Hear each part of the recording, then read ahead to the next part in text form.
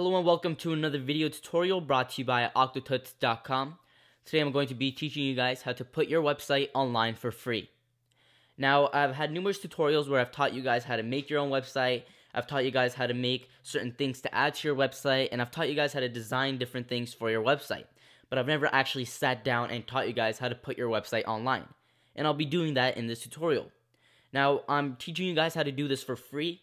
But if you have some spare money, then you could do it with the paid version, and you have a bunch of advantages like extra storage space, different server scripts, a domain name, stuff like that. And if you guys want to learn how to do it like that, then just leave a comment below, and I'll probably eventually get around to making that video.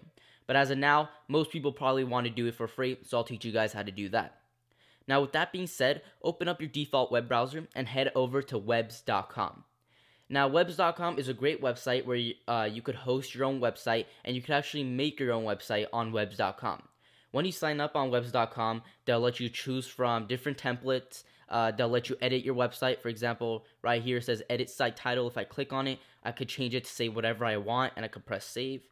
Let's Octo Tutorials instead of OctoTuts. Press save. And just like that, Octo Tutorials. It's a great website where you could make your own website.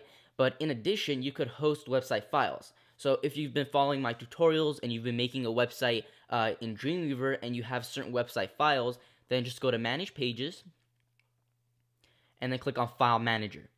And I've already gone ahead and uploaded all of my website files on here. As you can see, I have all the website files for OctoDesigner.com uploaded on here. And I could just go ahead and check out my website, and my website, OctoDesigner.com, will pop up. So if you go to octotuts.webs.com, you see octodesigner.com. So just like that, it's very, very simple to use, and it's very easy. And you can just upload your file straight to their server and head over to the default domain name that they give you, the whatever.webs.com, and you could check out your website just like that. So that's a really great tool to use. And if you don't want to design your own website and make your own website in Dreamweaver, then you could just click on the Edit Website tab and just make your own website inside of Webs itself. So that's it for this video tutorial. I hope you guys enjoyed it. Until next time, this is octotuts.com, and I will see you guys later.